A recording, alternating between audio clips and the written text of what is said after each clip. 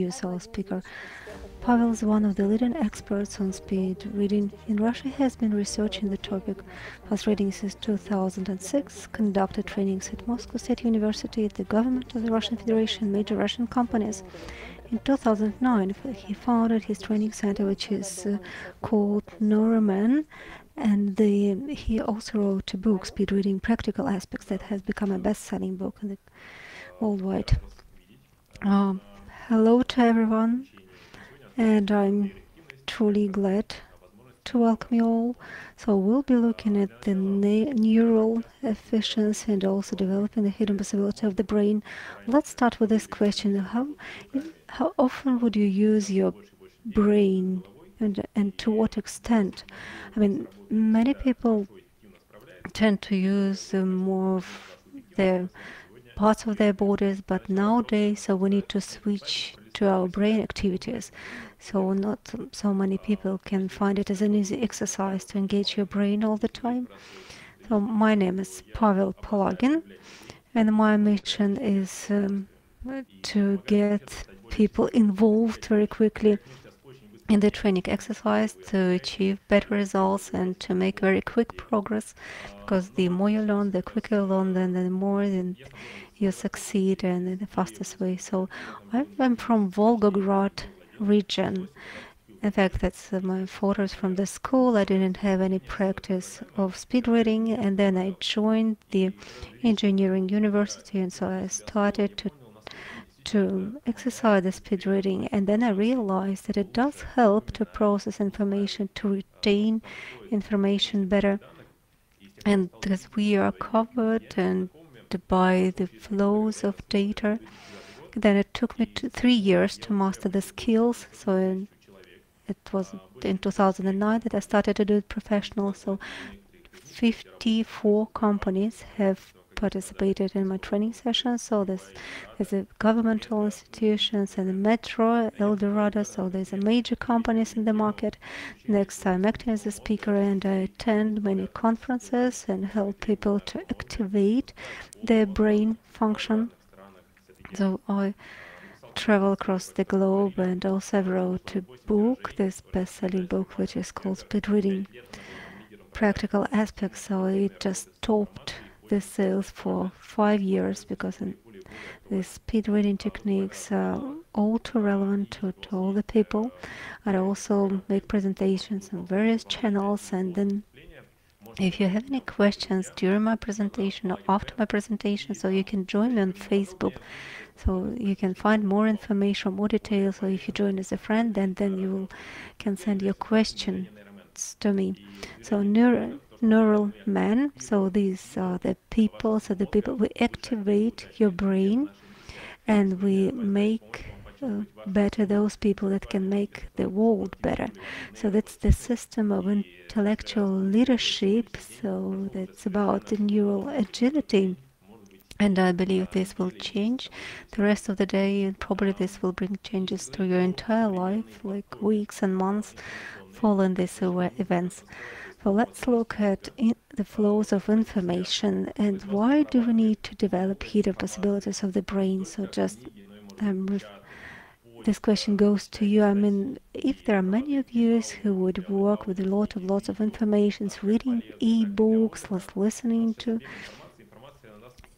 materials, to watching videos, it's like this whole flow information is becoming burdensome for us. So if we look at the data volume that is being processed by our brain, so they see this sharp increase in 5 times increase, so it's 250 up to 1,250.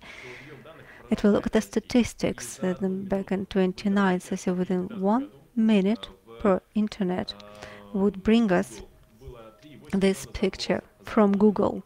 That was 3.8 million of searches, and then more than 800,000 tweets, and so on and so forth.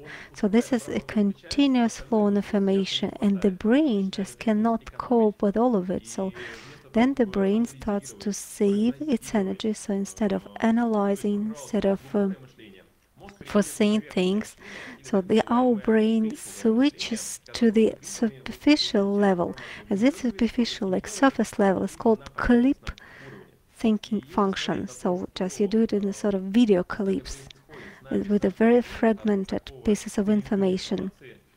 So, and if we look at the physically at what is happening to other people, it's Rada Granovskaya, I would like to cite, that those people that get into the habit of clip thinking will not be able to undertake a very in-depth logical analysis.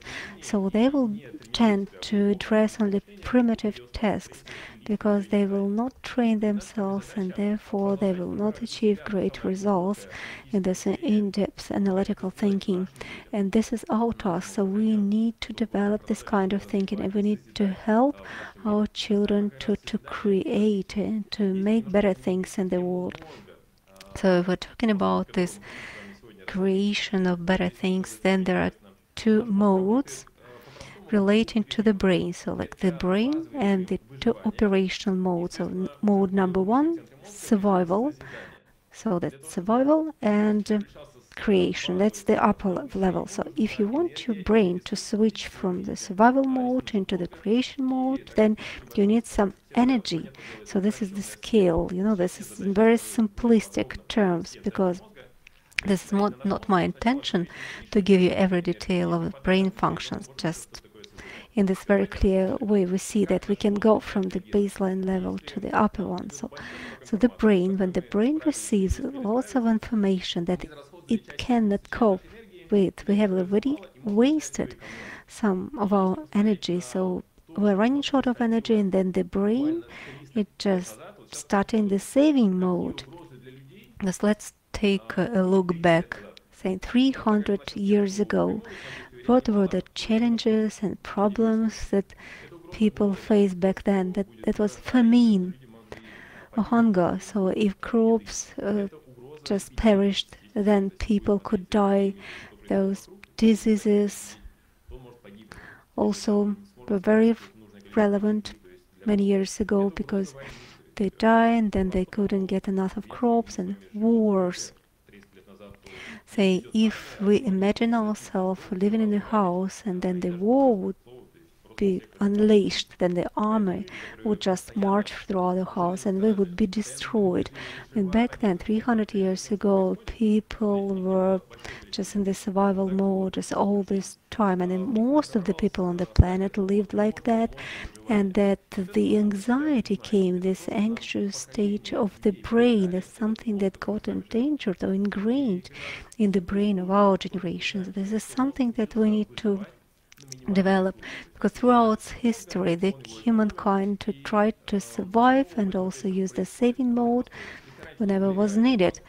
So in the past these threats were real, but many of these real-time threats have been overcome. The famine, hungry, the sapiens, a brief history of humankind. This is the book that I strongly recommend to you, and it just describes those challenges. So it's not the famine. We have now a different kind of problem. People die because the diet is wrong. And then this pandemic thing, and it's all about vaccination, because once we get the vaccine, then we'll save other people from getting infected. There are not so many wars as there were in the past.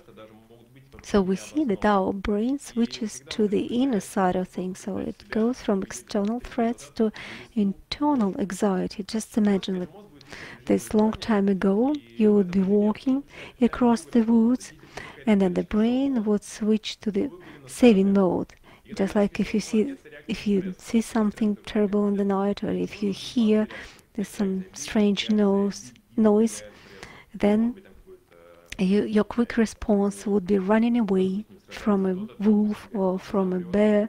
I mean, one person would run away, another person would stay and freeze, and the third person would try and take a fight with the animal. It's just all these characteristics that we see that develop in time, and we can do it parallel with the fridge. For example, you go and you see some food. I mean, some people can resist this food that they can eat, others people will not resist, and so there are people that will eat up everything. Right, so when we start trading with people, and then some people will be very reluctant, saying that we don't have time, we don't have resources, and we don't have time to read.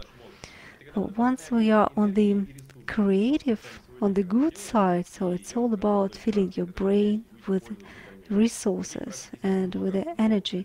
So there are several techniques that I can share with you, and there is one particular technique that I'm going to do in practice. It just those centers of creation that you can use at resource-based brain.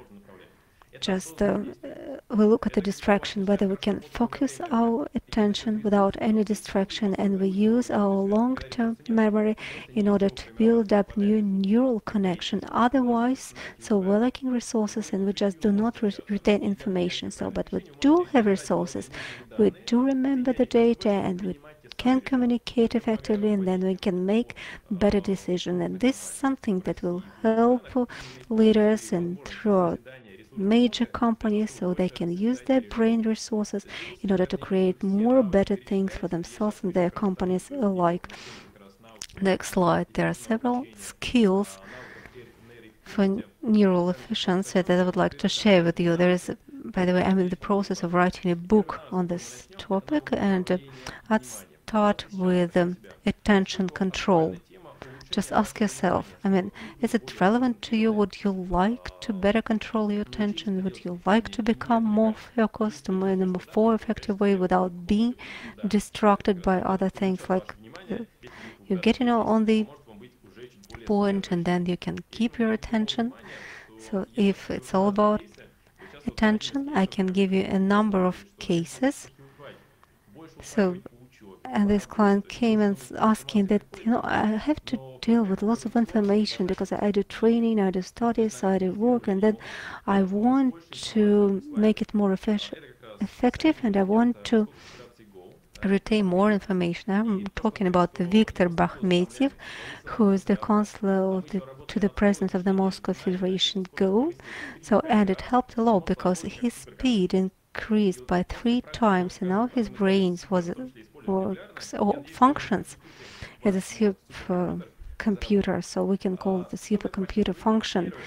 So I want you to engage in this interactive exercise. Just write one between 1 and 5. You can measure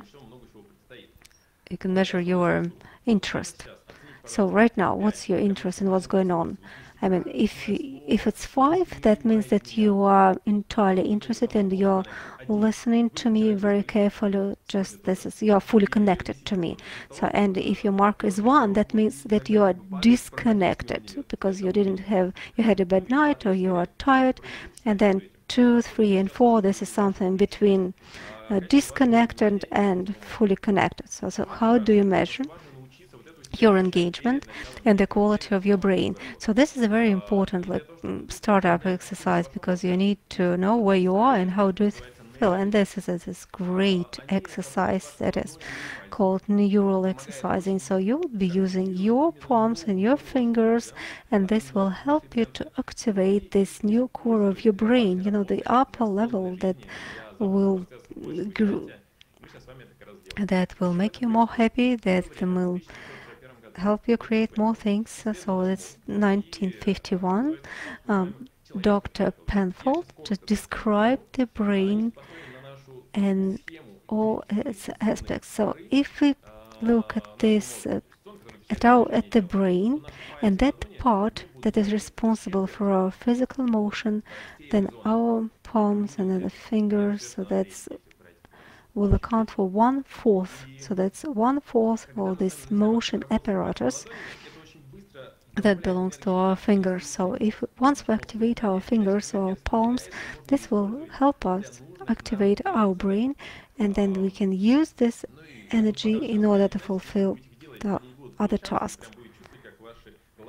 So I will just show it to you, and then you will see how you're becoming to switch on, you're becoming engaged. So that is the neural exercises that will help you become or more more advanced in the neural plasticity sphere. So I can even get some music so that we will cheer up, and then I'll be on your full screen and you will follow me.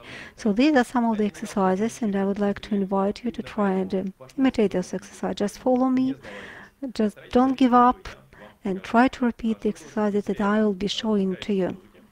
So I'll make it a vivid exercise, and as I said, it will be the music. Let's get started. So, so let's start with this. I will just get some warmth around between our palms. So that's the first, the preparatory stage, and it's quite an easy stage. Everyone can succeed. So then we started just doing the same thing with our fingers from on both sides. So that's great, doing good. So this is not, this is an easy task as well. So then next thing, just we put fingers together and make this kind of lock. But you need to feel each and every finger, and then you just change it to the second kind of lock, which is the second, first, the second, and then you should increase your speed. Just do it like one and two, one and two. Great. So if you can follow me, and then if you can follow me, if you are comfortable with the speed, that's great. So, but if you can do it even more faster, then please do and try.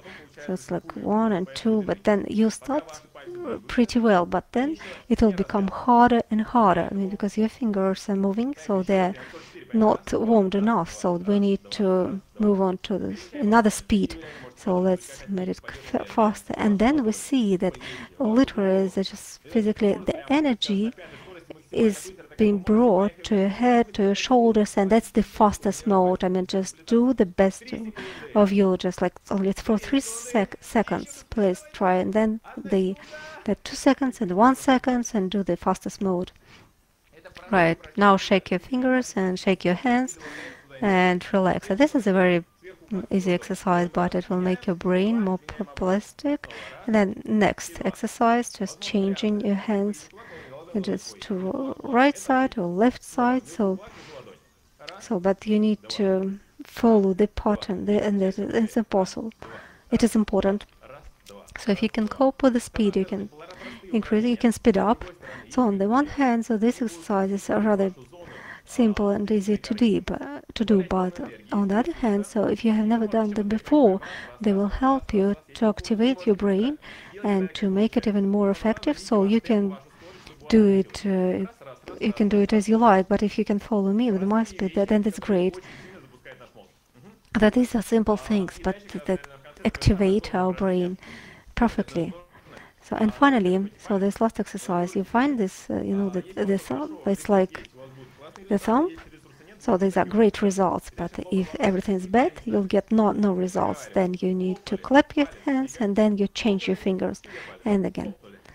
So clap and change fingers, clapping, changing, clapping, changing, and then you speed up. You do it faster, faster, and then again as fast as you can. And probably you can get this as a result, and even if you get none on both hands, this can be okay. So you can get great on both hands, this can happen too, but try your best to achieve, and then give a round of applause to yourself because you did it. And then we'll get back to a presentation. So the idea of this exercise, it helps you to get more engaged. And if you try to measure the level of your engagement right now after this exercise, I'm sure that your level will be higher. And I'm also sure, I'm very confident that you get this wave of energy and your brain has become more active. So you'll be more productive, you'll be more focused, you'll be able to make better decisions. But what's more important, I bring happiness to it because I'm trying to make these people happy, because you see that your brain gets activated and you feel happier. So once you start the training, once you see the results, so you start a very quick process of transformation and change, and this will even change the perception of other people, and you'll see a visible impact. That's so. Now go back to the exercises. You can do it in the morning, and you can do it in the evening. So if you feel that you are really tired after a day of work, then you can just activate your brain. But on the other hand, you can start it as a challenge for yourselves.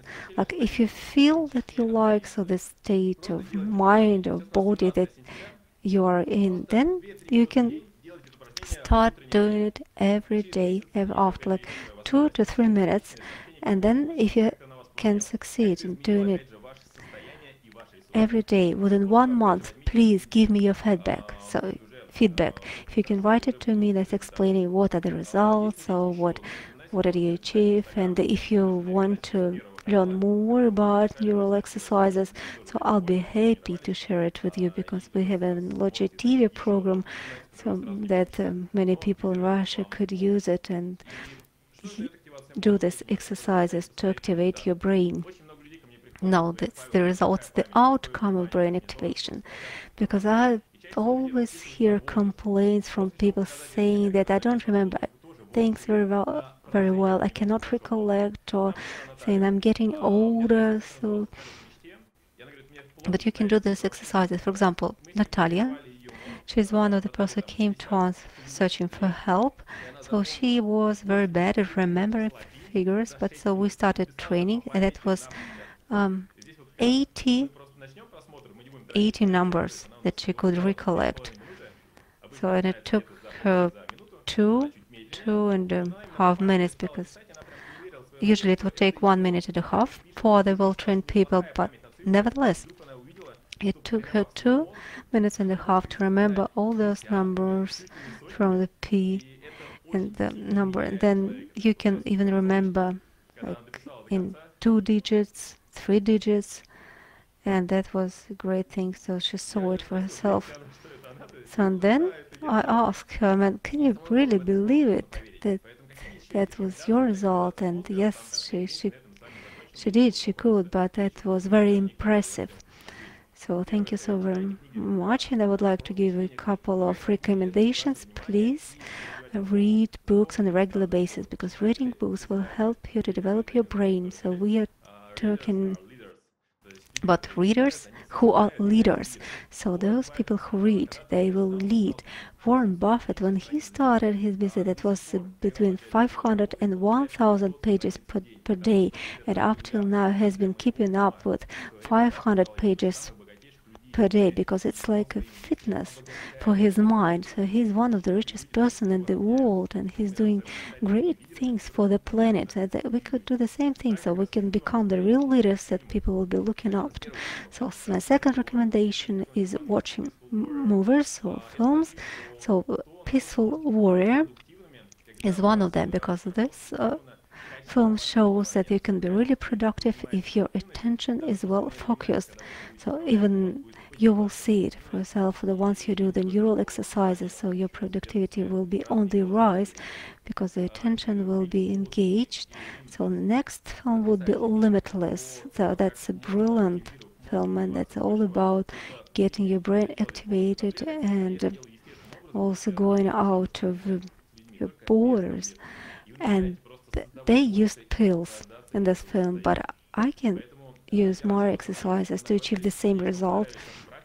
So thank you so much. I'm really very happy to have this opportunity to speak before you, and welcome to Neuroman, and welcome to those people who would like to improve themselves and make the world better. So if you have any questions or insights, please do share them with us. If you would like to learn more about brain functioning or speed reading, so I can make a gift for you. I will send you one of the chapters from my book, so you can also get in touch with me on Instagram.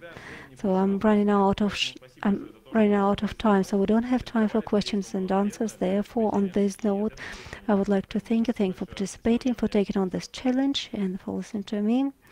Thank you.